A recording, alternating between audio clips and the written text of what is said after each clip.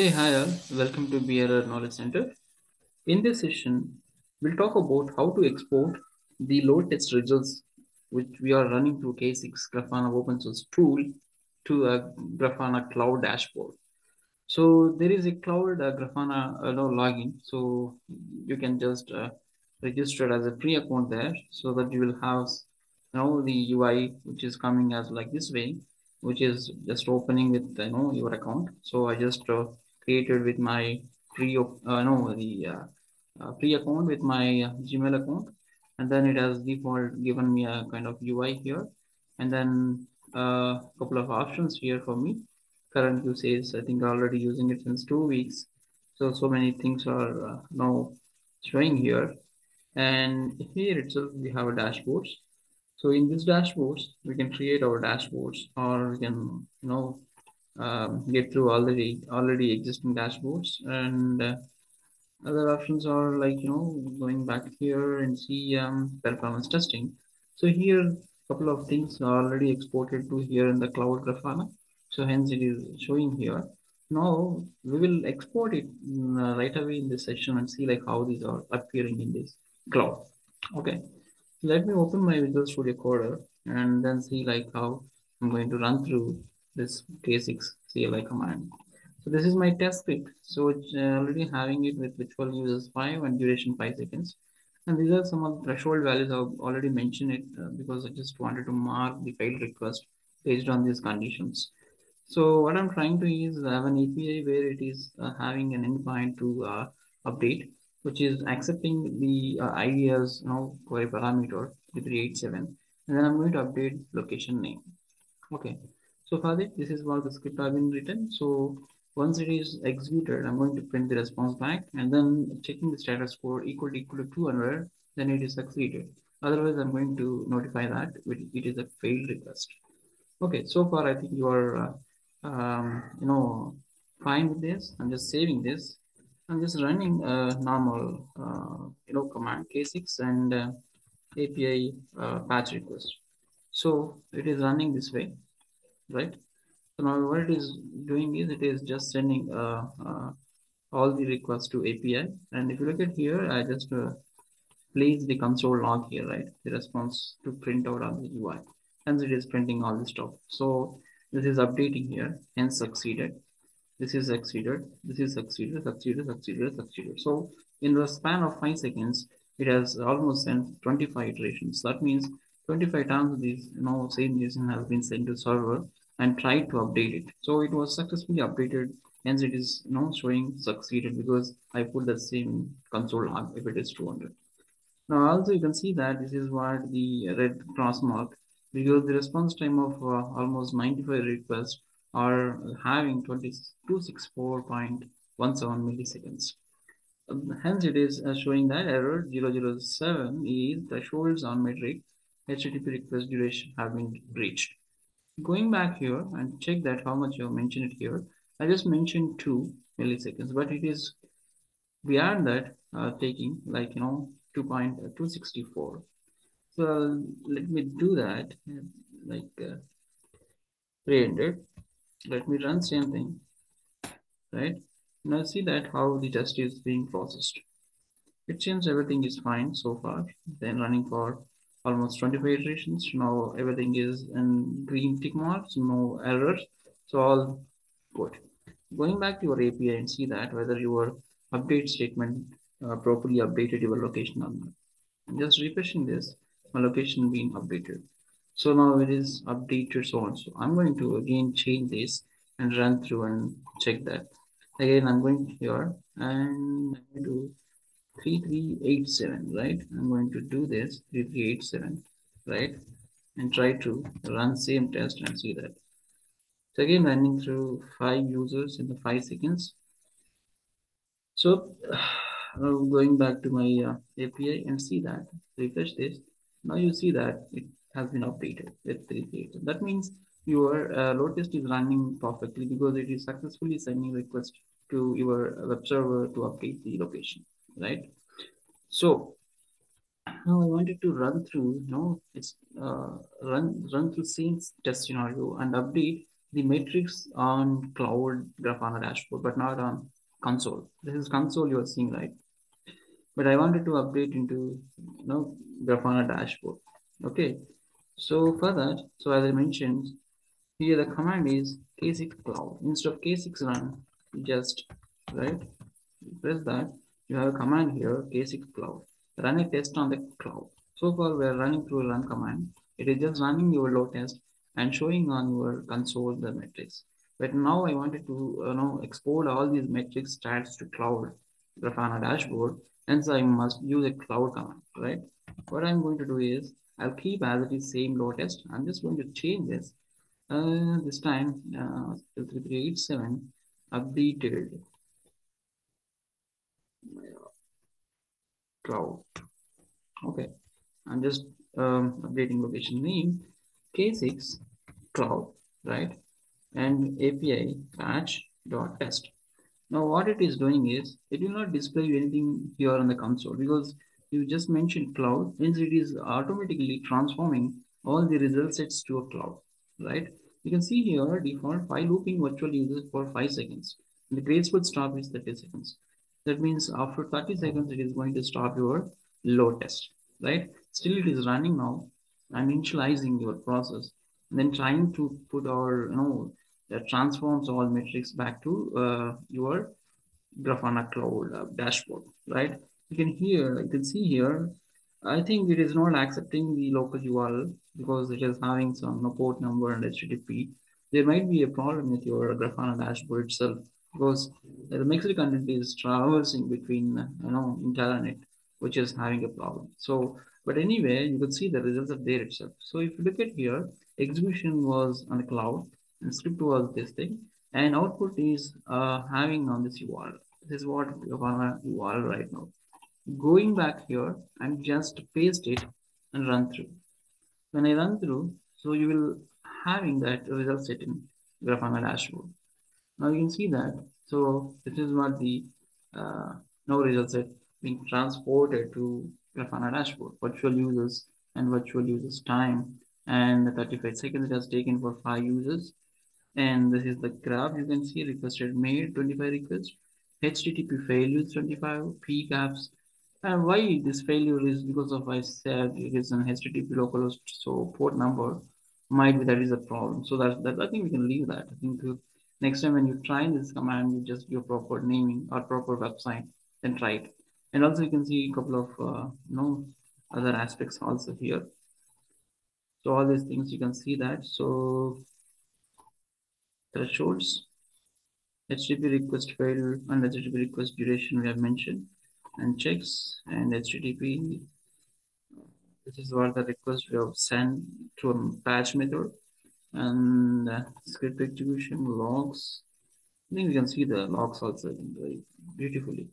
So what it is saying is request failed error path so and so IP address is in a block listed range. This was in the block listed range, hence it is not sent. Okay. So I think we will try with valid IP address, right? So, and coming to here, what else you can see? Okay, going back, projects, performance dashboard, and this is what recently updated API patch request.js, and clicking on that, and you can see the finished stuff, and you can see the stuff, right? Click here how to create mouse, right? Okay, yep, something you can see here. And this is the finished. And you can see the virtual user count, how it have gone through wrap up to 5 users, make again down to 0 user. So all this stuff was exported here. And if you look at the previously ran this thing, scenario based stuff, I think I've been seeing all the stuff here. Like all the requests. In this case, I think the delete location, get location, get location, save location, update location. Of course, all these get failure because of the IP address, but we can see the kind of metrics and the stats it's being transported to a Grafana dashboard. All this stuff you can see very beautiful UI it is having it, right? You can check what are the past requests and failed requests, and I know in skip request, and all the requests you can see in the single click. So if you look at a past request, too many times there is this high load generator memory usage. You can go through all this stuff and you can prepare a report if you want it, or you can share this report or the direct URL to your end user or the customer or the top order persons. They can view that in the graphical representation for more understanding and dashboard itself, and they can come up with issues saying that so and so has been taken much time and you need to look into that, and further you made a change and you will rerun that and again push the matrix to Grafana dashboard, and again they will log into the Grafana and they can see that. This is very, very beautiful UI we are having it, but definitely make sure that I think we must have an account, and it might be a licensed or a free account, but make sure we have a licensed one so that we'll have different options here to filter, and make sure all the options are available only in the licensed account, but not in the free account. For the demonstration purpose, I just tried with my free account, hence I can see only limited options here. Okay. So this is something I think how we are transporting results set to Grafana dashboard. Okay, I think we have to change IP because it is not allowing us to do that. So what we'll do that is I think so instead of this thing, I think we'll make use of another thing. Let me do this thing. What I'm doing is I'm going to comment this, right? I'll just say http.get of http/example.com and see what is happening there. First, we'll run through your local patch request. And good, succeeded, fine, fine. Now I'll run again through cloud, right? And see that what is happening there. So now it is initiating the process to export my load test results to our Grafana dashboard. And you can see that stuff once it is done. Okay, good, good. I think I like this dashboard. So instead of seeing on the console, so if you can have a dashboard that is very easy for you to transport, or you can share that report to anyone. That's very nice dashboard which is having so many filters to filter the result set. Whatever threshold values you wanted to filter there, or requests or response or content, everything you can filter there based on options you have it. Okay, so far it is done, finished. No more errors are displaying here. That means I'm pretty much sure that all the reports exported successfully. Let me open that and see. Where is that? Where is that? Let me go back. What are the URL it is mentioned here? Like this one. This is the instance. So I'm going here. Let me run through. Here we go. So it is showing all the results which we are seeing on the console. Let me get it.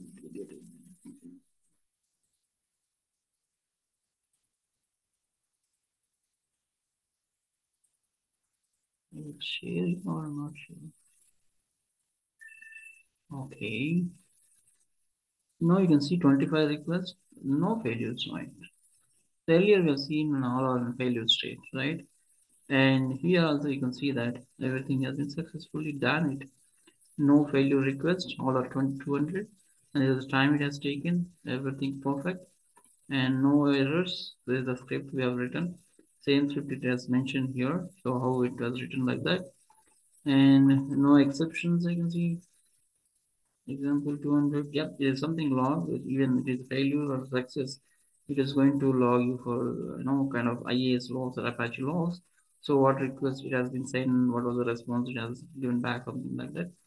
So that's it. So this is very beautiful, right? So we can see so uh, you know beautiful UI with the graphical representation, right? You can see like how it is now coming out the response, and what level of request being processed to the observer when user count reaches to my specified users count. So all this stuff you can see in the single batch. Okay, so I hope you have understood how it is working, and you are, I think, I hope you will be definitely satisfied by seeing the dashboard, because this is what we require as a kind of end user, because I don't want to get into that in the plain text or dashboard, I mean console, and remembering or taking a snapshot or saving some stuff by copying that. All these nonsenses are unnecessarily taking up time. If we can have everything in a single page or single dashboard, that we can simply share the URL to whoever want to see that. They can simply open the URL and they can see that a single place. That's how I think nowadays people are doing that for kind of insights in the data, right? So here also you're just putting all this stuff into here, and they can see coming to here in a single place, and they can analyze that like 5 requests for 10 milliseconds, 4 requests for 80 milliseconds, 3 requests for 6 milliseconds. I think they can filter out here even by exploring more on that. They can see so many filters are coming out here. If you want to filter based on like kind of time or number of users or the time or request for seconds, everything you can check that here, right? Or you can change the graph, you want to change it to something. So this basically yellow color is showing a request rate, right? This kind of light blue is response time, and it is virtual user count. Okay, so what else? Uh, that's all about like how to export real set back to Grafana Cloud using simple command K6 Cloud, right? Good. And now there is another option also we have it to if you want to export results to a file here, you can do that. It's not, there is no matter in that. So I'm just again getting back so to the back state, like updating of my local API. So now I wanted to run this, right, and keep all or put, I mean export all the results to a static file here. So for this we have a command like output logo. Let me see that this is what the command. So here batch request. So what I'm doing is K6 run hyphen console hyphen output. This is the no option or the command you need to mention it here, and this is the name you are going to give it. Let us say like locations. I'm going to change this name so that you will have some understanding. Location API stats, right? And when I run this, right, it is going to export my results to this file. See that this file is created location API stats, and it is running so here. So whatever results it is displaying here, all the results are being exported to this log file. You can see here this log file, this one. So this is what the log file it is exporting. So if you want to see that log file, like what was the request sent and what was the response returned back from server to client, and what was the status of your HTTP request, everything you can track through this log file. Okay, this is something you can see. Of course, you can see other options as well. Uh, right in the K6 help. And I request you please go through these and you can see that like how to use other options. So we have just used this option here like output console. Where is that? I think you can see use log format as well. And config string and address string and quiet, verbose, and no color, visible color output, log format string. I think address console output. I think it's better to visit the K6 site and go through the other commands which is providing as part of this, and you can run through. Okay, so this is something I would like to explain you to report stats to cloud and also export logs into a plain file into your local disk. Okay, thanks for listening to this video, and please subscribe this channel for more videos. Thank you.